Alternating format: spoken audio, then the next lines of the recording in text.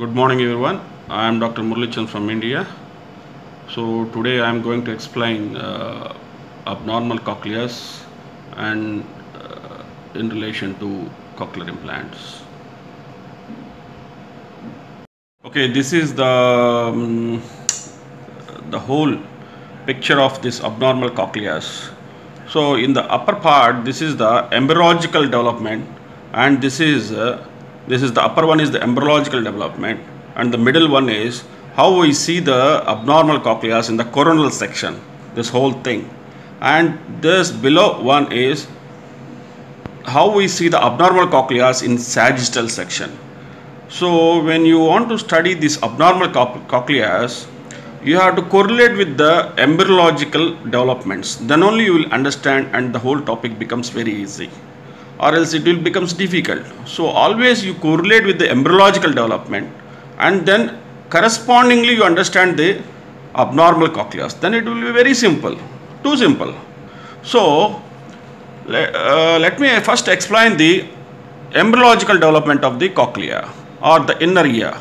So it is arrest or aberration or combination.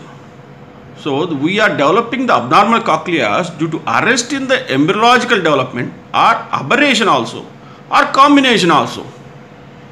So that is how we have to understand this whole concept. Next, when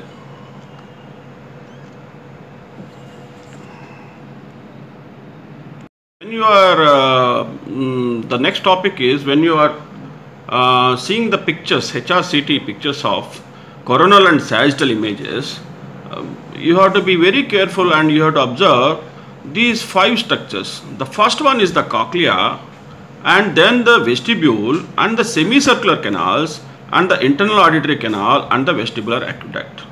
So all the inner ear structures you have to concentrate. But ultimately we are inserting the electrode in the cochlea only. But even then these structures also very important. I will in the future, in the further description, I will explain how these things are also important. So each one we have to analyze whether it is normal or aplasia or hypoplasia or dilated. So these 5 structures you have to analyze in your brain whether they are normal or aplasia or hypoplasia or dilated. Now coming to this embryological development, initially at the ectoderm, this is the ectoderm, a small placode develops, that is called aortic placode. Then this aortic placode becomes aortic pit, that means a small depression, and finally this aortic pit becomes the aortic vesicle. So this is the aortic vesicle. So this aortic vesicle comes at the 4th week of the intrauterine life. So the aortic vesicle, that is, this aortic vesicle is nothing but the common cavity abnormal cochlea. So this aortic vesicle, if the arrest, that is the arrest, this is the arrest. So the abnormal cochleas are developing due to arrest or aberration or combination. So if the arrest happens at aortic vesicle point, that becomes the common cavity. So this is aortic vesicle. So initially it is aortic placode, next aortic pit, next it is the aortic vesicle. So this is the vesicle, and from this vesicle in the embryologically a small protrusion comes, that is the endolymphatic sac, that is the 5th week. So aortic vesicle is at 4th week, that is 1st month. The importance of this cochlea inner ear development is at 1st month you will develop that is the 4th week, you will develop the aortic vesicle. By the point of 8th weeks, that is 2 months, the whole inner ear develops, whole cochlea matures. So the cochlea reaches the adult size of the cochlea at 8 weeks itself, that is 2 months. So endolymphatic sac at the 5th week develops, protrudes from the aortic vesicle, and at the 6th week this aortic vesicle, the upper part, that becomes the vestibular part, and the lower part becomes the cochlear part. And from the vestibular part, utricle and semicircular canal develops, and the cochlear part, from the cochlear part, saccule and the cochlea develops. So that at the 7th week, as it developing further and further, at 7th week further cochlear rotation comes, and from the utricle and saccule this endolymphatic sac develops further, and 8th week, by the 8th week, this cochlear turns becomes the 2.5 turns, and the whole membranous labyrinth, this is the membranous labyrinth development. This aortic capsule also develops, the bony labyrinth also develops, and it becomes an adult size at 8 weeks. So by the 2 months, that means 8 weeks completion, the cochlea reaches the adult size. That is the normal development of the inner ear or cochlea. So it is the aortic placode, aortic pit, aortic vesicle, and then endolymphatic sac, and this common cavity division into vestibular part and the cochlear part. Okay, coming to this upper part is the embryological development, and this middle part is coronal, HRCT coronal view of the abnormal cochleas. So this has given very much importance. These diagrams I copied from Jockler paper. This coronal sections has given very much importance in the Jockler paper. Jockler paper is the original paper which was released on abnormal cochleas. So this whole topic is based on Jockler paper and Sinegrolu 2002 paper. So this is coronal sections. So initially when the arrest, that is the arrest, happens at aortic placode, that becomes the Michel's abnormality, where you will see the internal auditory canal, but the whole inner ear is not at all there. The whole inner ear is a simple small mass. That is, in this situation there is no option of cochlear implant. You have to directly do the auditory brainstem implant, ABI. So this is when the arrest happens at the aortic placode area, it becomes the Michel's abnormal cochlea. Next, this aortic vesicle, if the arrest happens at the aortic vesicle, that is the 4th week, it becomes a common cavity, and it may be a small or large based on the development at the 4th week and around 4th week when it going to the 5th week. So if the common cavity is small, it is common cavity small. If it is a little bit bigger, we call it as common cavity large. This is how we see in the coronal CT. So this is what is happening in coronal sections. Okay, in the common cavity, you in the HRCT coronal, you may see two projections. This one inferiorly, this one is the lateral semicircular canal projection, and this one is the superior semicircular projection. So in common cavity, in the process of development, at the same time labyrinthine, so that means semicircular canals also develops. So the common cavity in the coronal section may have two projections, that is this one, the left one is the lateral semicircular canal, like in middle ear anatomy only. The superior one is the superior semicircular canal and the inferior one is the lateral semicircular canal. So similarly here two projections. So as we go further, you see here, this is at the 5th week, this common cavity, you are developing a endolymphatic sac projection. Similarly, if the arrest happens at this point of time without divisioning into this common cavity into vestibular part and cochlear part, if the arrest happens at this 5th week, this cochlea will not develop, cochlear part will not develop. So that is called cochlear aplasia. That means cochlea has not developed. Only this common cavity vestibular, without dividing into vestibular and cochlear part, only this this common cavity has two projections and there is no cochlea. So how will you differentiate between the cochlear aplasia and common cavity? That you have to appreciate in the sagittal section. I will explain further. So at this point of time, if the arrest happens at this endolymphatic sac development point of time, that is cochlear aplasia. suppose if the arrest happens at this sixth week, that is the division of common aortic vesicle into vestibular part and the cochlear part, that becomes the cochlear hypoplasia. That means this cochlear part is developed like a bud. That is called cochlear hypoplasia severe. So in abbreviations in literature they call it as CH. So CH, cochlear hypoplasia, if it is a small bud only develops, that is called cochlear hypoplasia severe. If it further develops, a small term comes, that is called cochlear hypoplasia mild. From bud stage, from cochlear bud stage, it is developing further. If the arrest happens at this point of time, that is becomes the cochlear hypoplasia mild. So cochlear hypoplasia means the whole inner ear is lesser size than the normal. That is called CH, cochlear hypoplasia.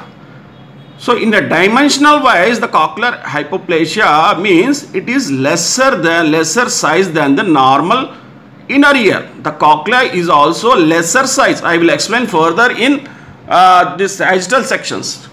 And next, when the arrest happens further at the 7th week, then it is called incomplete partition. That means this cochlea, these incomplete partitions, in incomplete partitions, IPs, the cochlea and inner ear structures are normal in size. So what I mean to say is, incomplete partitions, the development wise, the size is more than the cochlear hypoplasias. So if the arrest happens at the 7th week, it becomes incomplete partition, and at the cochlear tip area, if you don't see any partitions, that becomes the IP1, that is severe. The severe and mild, and here also in cochlear hypoplasia, severe and mild was explained by the Jockler. But Senegrolu 2002 mentioned about this cochlear partitions 1 and 2. She further classified like this. So to my understanding, this Jockler's understanding of incomplete partition severe, I am thinking it as incomplete partition 1.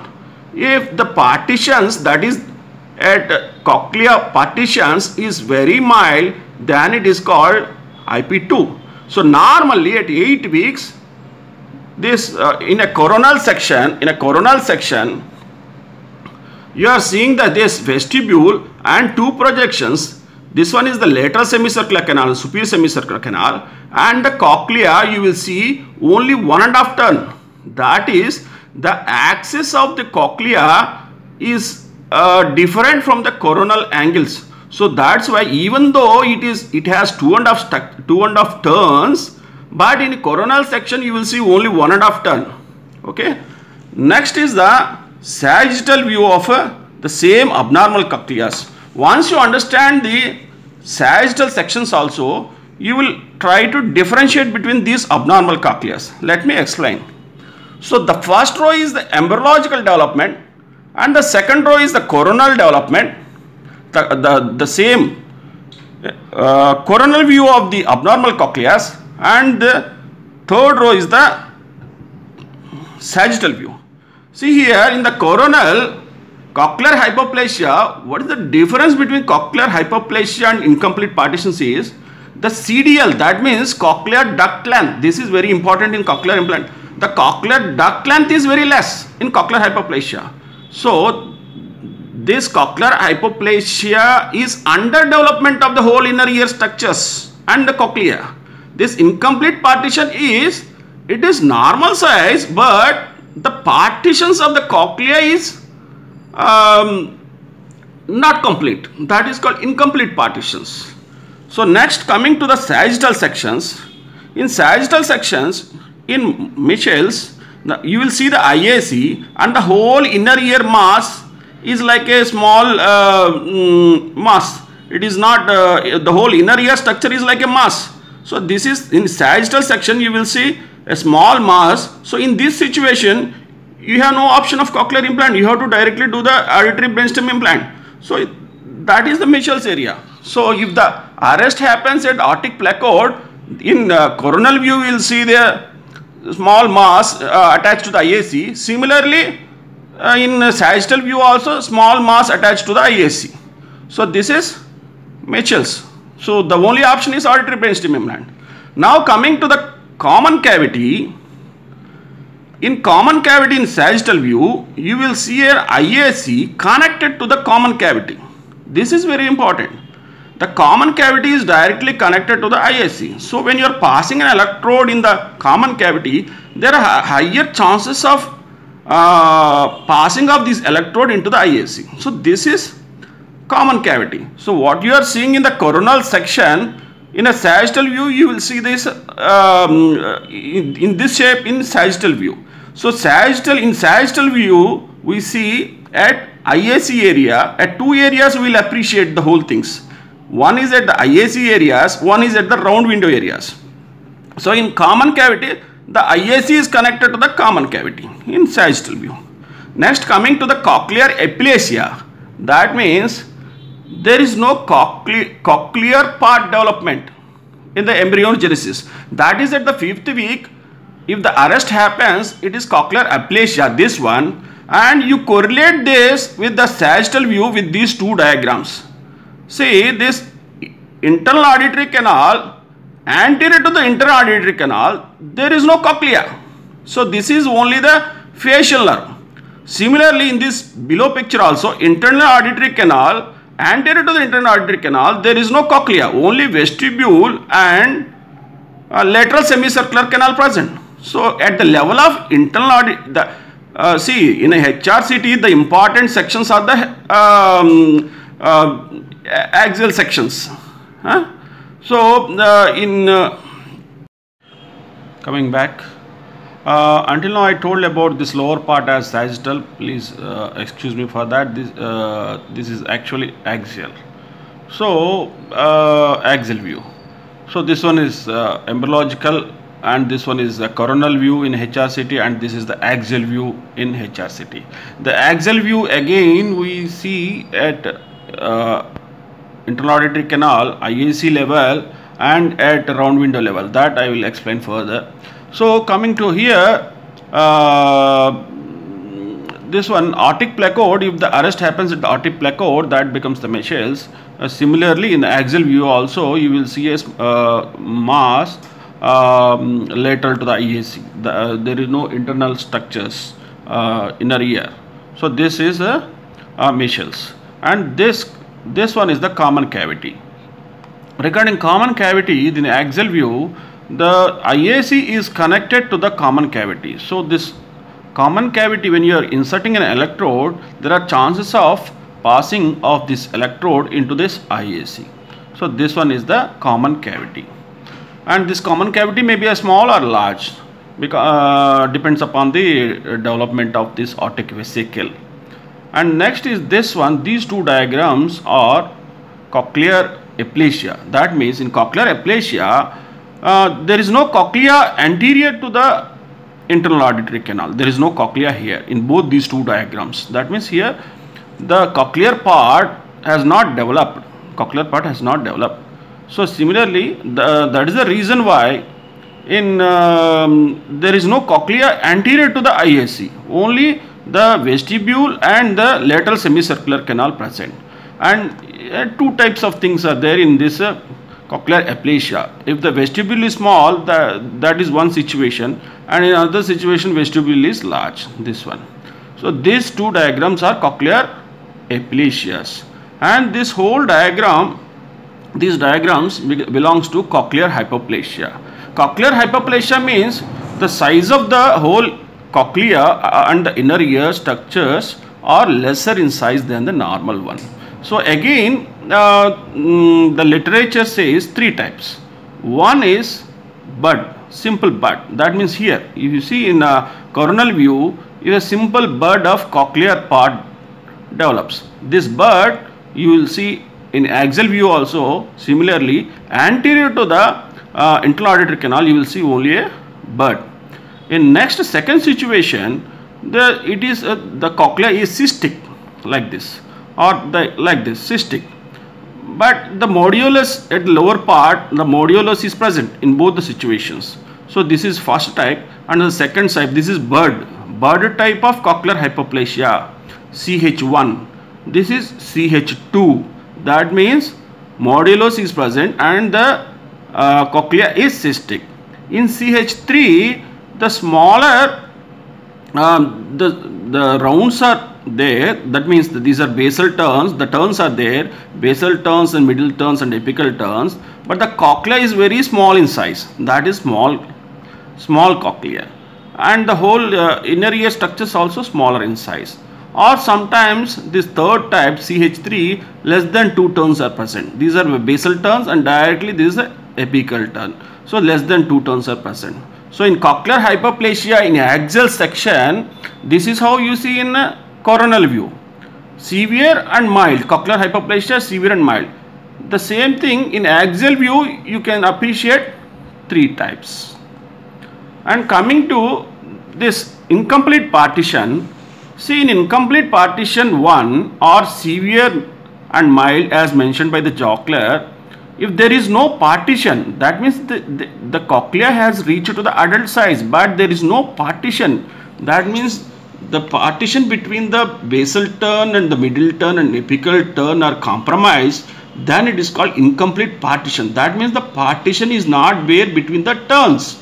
That is called incomplete partition. That happens in the 7th week, before the complete maturation in the 8th week. So when you see the same incomplete partitions in axial view, that at the level of the IAC, you will appreciate 3 things: IP1, IP2 and IP3. First, let us describe the normal axial view, and then you will understand what is this IP1, IP2 and IP3. In the normal axial view, this is the basal turns, and this is the middle turns, and this is the apical turn, and the space between this is the modulus, where the cochlear nerve fibers present, and this lower part of this modulus, that is called cubriform plate.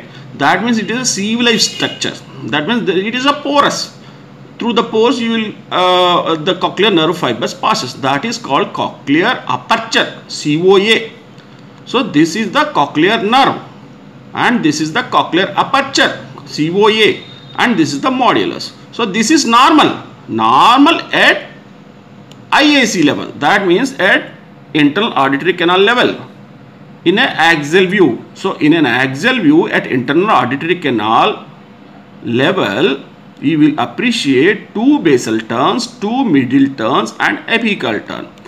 Suppose if you appreciate at the round window level, you will appreciate the basal turn, above that the middle turn, above that is the apical turn. This is normal view. Now let us discuss this IP1, IP2 and IP3. In IP1, both cochlea and vestibule both are dilated. That means in the process of development, it is severe. That means as the time goes, that means from 4th week to 8th week, the vestibule size now gradually decreases. But if it doesn't decrease, the vestibule also dilated. So it is a cochleovestibular dilatation, and there is no partition in IP1. So you will have an external architecture in axial view at IAC, but it is directly connected to there is no modulus and directly connected to the IAC. Similarly like common cavity, CC. CC also, the common cavity is directly connected to IAC. Similarly here also in IP1, the cavity is directly connected to the IAC. So IP1 is cochleovestibular dilatation. That means it is arrested before 8th weeks. That means the naturally the vestibule size also is increase in size. So this is IP1. Coming to IP2, in a further, say here, this turn a little bit is forming. That means the division between the basal turn and apical turn is formed. So, sorry, the division between the basal turn and middle turn is formed. So that is the reason why you appreciate in IP2, this is the basal turn and the middle turn and apical turn. The division between the apical turn and middle turn is not there, but the division between the basal turn and the middle turn is there here. This one, the partition is there. So this is called 1.5 turn. So what is happening is the partition between the middle turn and apical turn has not developed. That's it. So naturally vestibule is also dilated. So this is called IP2. That means basal turn is normal, modulus is there, cochlear aperture is there, that is cibriform plate is there, and internal auditory canal is there, and only abnormality is middle turn and apical turn are fused. So the cochlear implantation doesn't make any difference in this type of IP2. It is almost like normal, and the children also in AVT they behave normal. Next, coming to IP3, that means the only, this is X-linked disease, the modulus is absent and OSL, osseous spiral lamina are developed, and the vestibule is normal size. So what happened is, when it is coming to 8th week, from 7th week, the modulus has not developed.